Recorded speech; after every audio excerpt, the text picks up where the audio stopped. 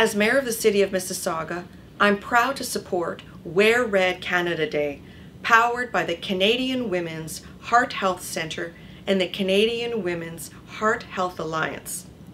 Heart disease is the #1 killer of women worldwide and the leading cause of premature death in Canadian women. Globally, cardiovascular diseases affect 1 in 3 women, yet women everywhere are understudied, diagnosed, and treated when it comes to their cardiovascular health. 80% of a woman's risk factors are within her control, and heart disease is largely preventable.